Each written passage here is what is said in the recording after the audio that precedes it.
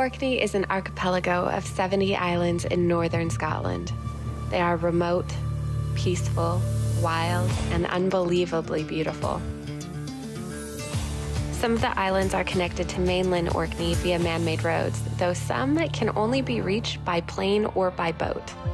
On our previous vlog, we shared with you the isles which could be reached by the Churchill barriers. But now it's time to venture a little bit further, to islands with very few inhabitants, but filled with remarkable scenery and history. And today we're starting with HOY. We're Brian and Crystal, and this is Vanhalla Adventures.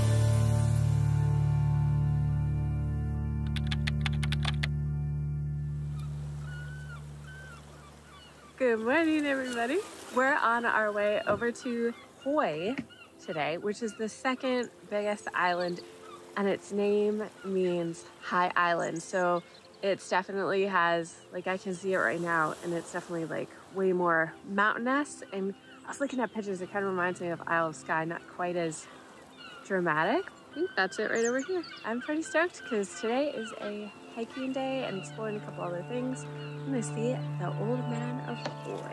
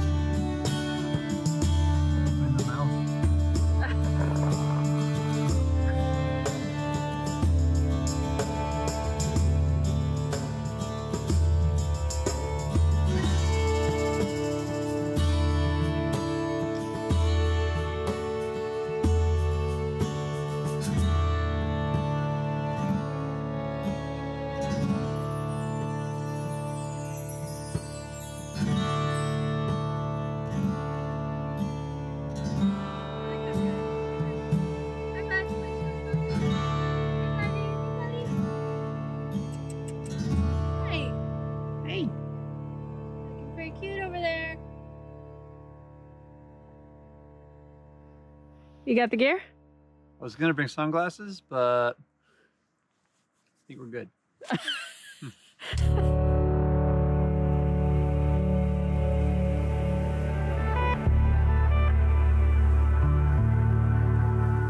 beach is beautiful. I can't imagine what it looks like here in the summertime.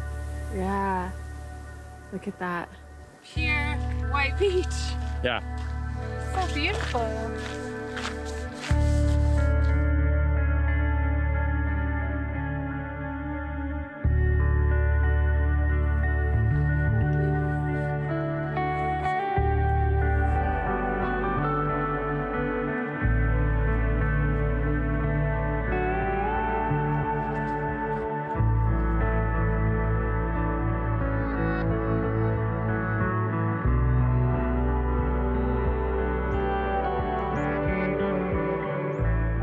Loving this new shirt from Woolx. Yeah. And I got this Henley. You look pretty hot. Yeah. It is. And it's what? It's like 45 out here or something? Yeah. I'm fine without a jacket, just wearing these 2 layers. You look nice. Oh, it's so soft. It's not scratchy kind of wool. It's nice and soft wool. Yeah. Good.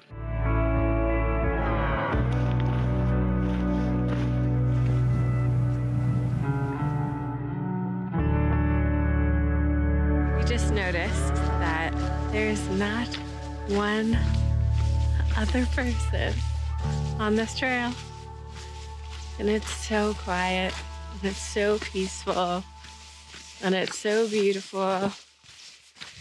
It's so nice. Sometimes I go to places and I wish there were people around, you know what I mean? You're like, I probably feel a bit safer, or just a bit, I don't know. It's just about that inner comfort, you know? But here, it just feels like we're just supposed to be here. I have a lot of anxiety when I'm in the US. I just don't get that here at all. I would definitely suggest this for those of you who maybe struggle with anxiety and just don't like being around a lot of people and just want to be in nature. Orkney Islands are incredible for that calm sense of peace, or just a break from hustle and bustle of life just in general, even if you don't have anxiety.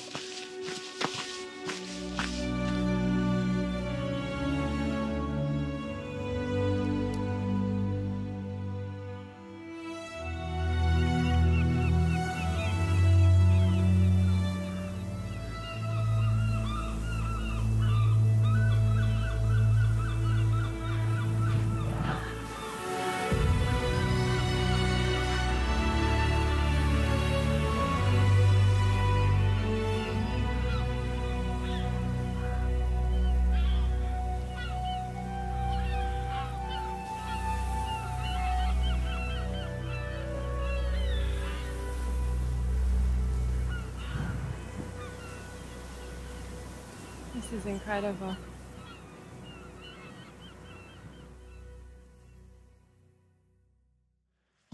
Brian and I just realized we were in such awe and just the amazement of that old man of Hoy and just all the cliffs surrounding it. We didn't even say anything. I don't know if anything actually needs to be said about this. Anyways, I was reading on All Trails a review for this walk, and somebody said it was well worth coming halfway across the world for it. And I thought, I don't know, that's a pretty big statement. But now that we've been there, Fred and I were like, yeah, it's worth it. It was definitely worth it. Yeah. It was amazing. Yeah, if we did nothing else but come here, make the 36-hour flight, Whew. just to see that and just relax just on Hoy, That'd be good. it'd be worth it. Yeah.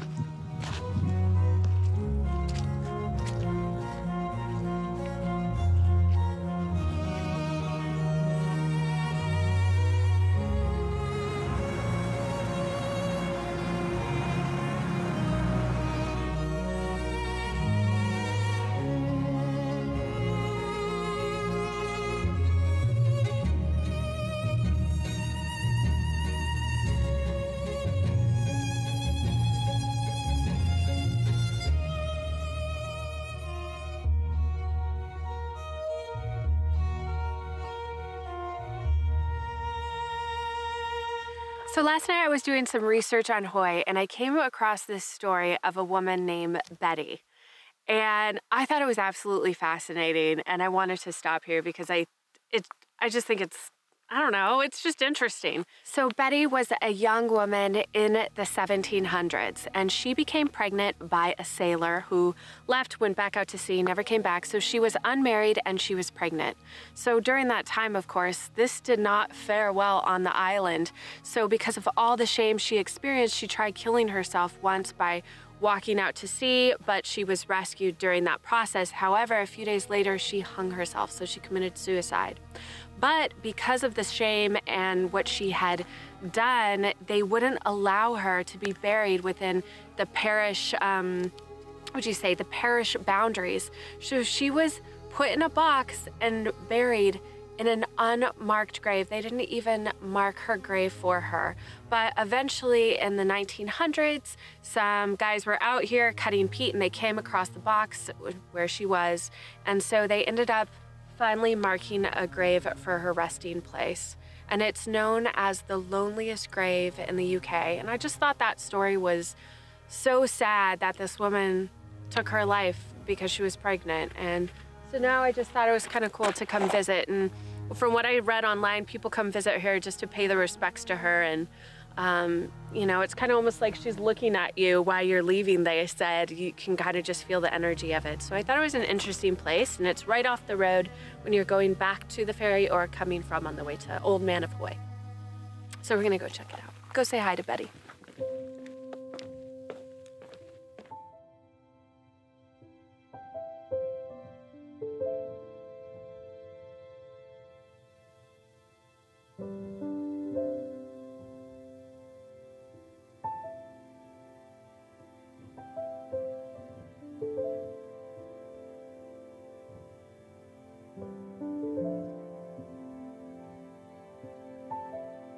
think one thing that's been really interesting about this entire time that we've spent here in the Orkney Islands so far is just the presence of death.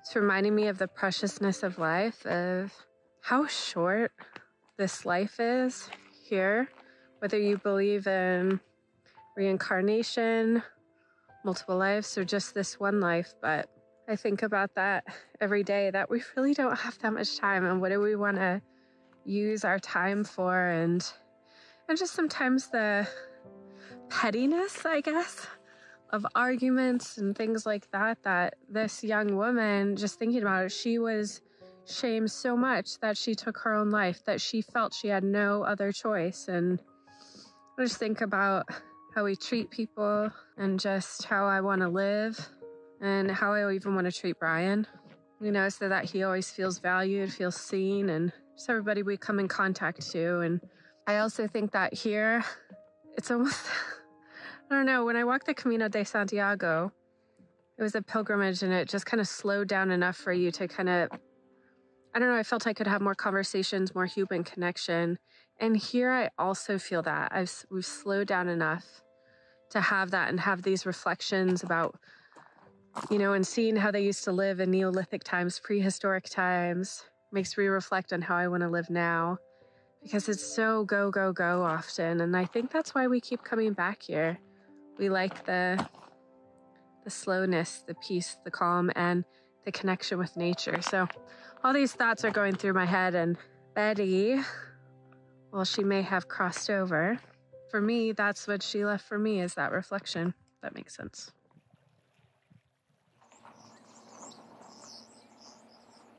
So we're here during the month of November, and as you can see, we have had amazing weather. The only time it's rained has been at night when we've been sleeping.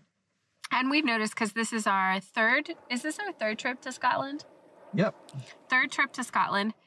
And talking with the locals and what they said, it doesn't matter if it's winter, it doesn't matter if it's summer, the weather's kind of all over the place, which is different from what we're used to in the States, is that we can pretty much say summer's going to be nice, it's going to be hot, but Scotland's all over the place. You don't know if you're going to get a really nice day in the summer or if you're going to get a really nice day in the winter. So I think actually coming during this off season is really nice, because if you're coming to the Orkney Isles in summer, they have cruise ships that come in all the time, and thousands of people, they said, it's packed with tourists from the cruise ships. And so they're all going to be basically going to the same places, which are these different historical landmarks, hanging out in Kirkwall and Stromness and things like that. So if you want to have a little bit more peace and quiet, have places to yourself, go during the off season. And we've had amazing weather. Actually, I think it's been such nice weather. You know, we did pack like all our wool stuff and whatnot, but I'm really glad that we're doing it right now. Aren't you? Yeah, I can't beat this weather. It's amazing. Yeah, just a little tip. Go in the off season. November's been great. We're having amazing weather.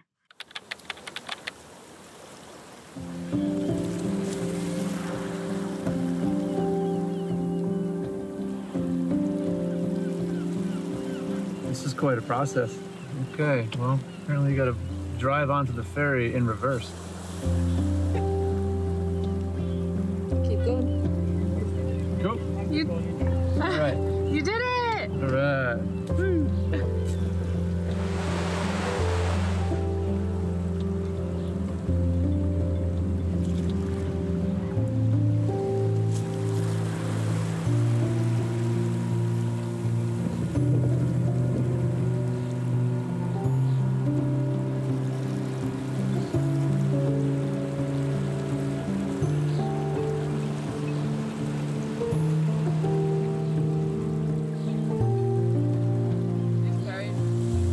Right next to the ferry terminal, we found the heritage site and decided to pop in to get an idea of what the island has to offer. And it was so much better than we could have expected. I put together our itinerary based on things I found on the Historic Environment Scotland website and on Orkney.com. However, looking around this heritage center, There is so much history here with Viking settlements. Wow, this is cool. Rousay is the 6th largest island in Orkney, known as the Egypt of the North, thanks to its collection of more than 150 ancient sites, a few of which we will be visiting today, starting with a 4,500-year-old burial chamber. So the thing that's so unique about this particular cairn is that it has 2 chambers, so it's a 2-story cairn. So we're gonna go climb in. This is one of 15 chambered tombs on Rousay that were used for communal burial.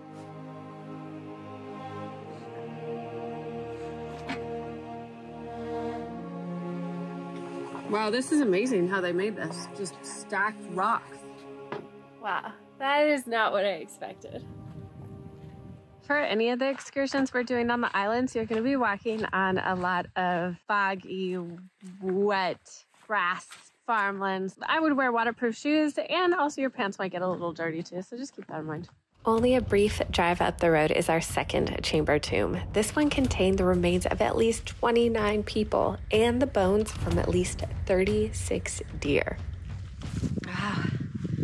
I find it fascinating how many cairns there are here on the Isles. There's 15 just on Rousay itself, and 4 of these are in the care of Historic Environment Scotland, but they're all on farmers' land too, which I find interesting. So I don't know. It's kind of crazy, I guess, compared to anything in the US, you know? Yeah. And it's just so old.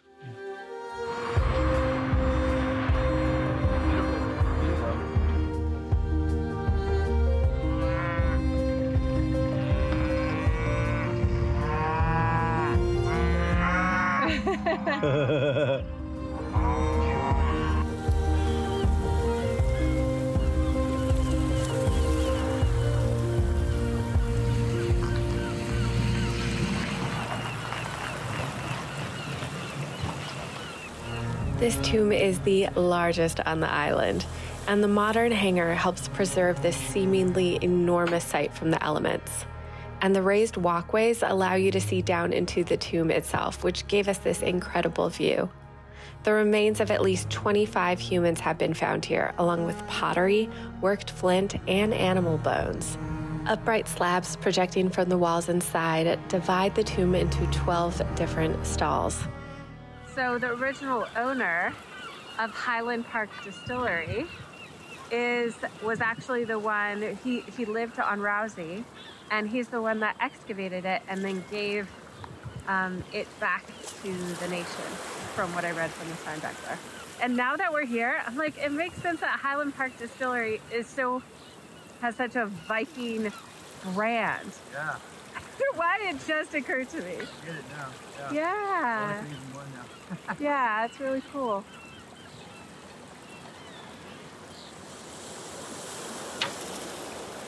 That's some old school design right there. Yeah.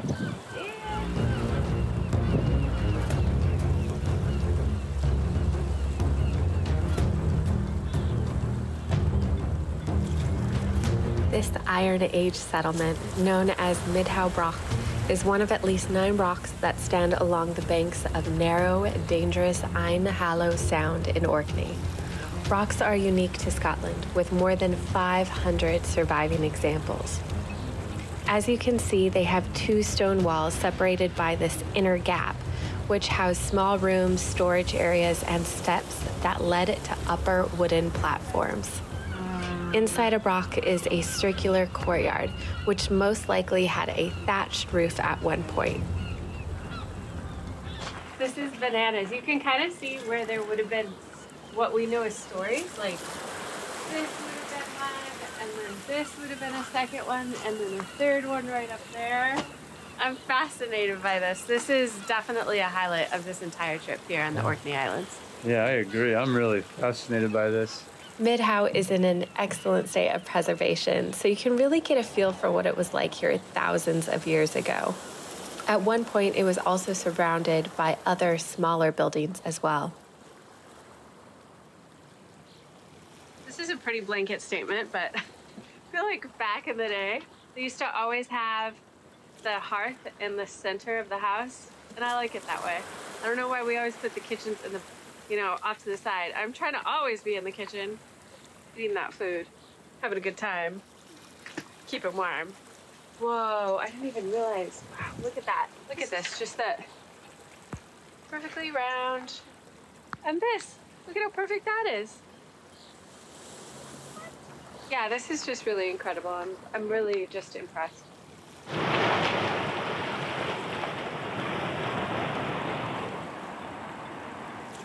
It's a good workout. Coming back up this big hill. You can see it's way down there. That's a good workout, but as long as you have the right shoes, it's really not a big deal. But still, yeah. Water. Oh, Brian and I also realized there's no place to even get water on these islands except for the mainland. So bring literally everything you think you're gonna wanna ingest.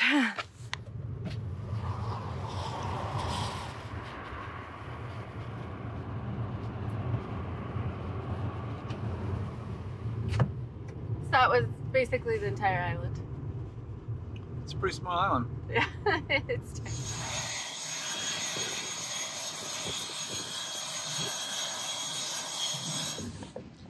Sadly, our time in Orkney has come to an end. Yeah. But our adventures are not over yet, and we will see you in Budapest.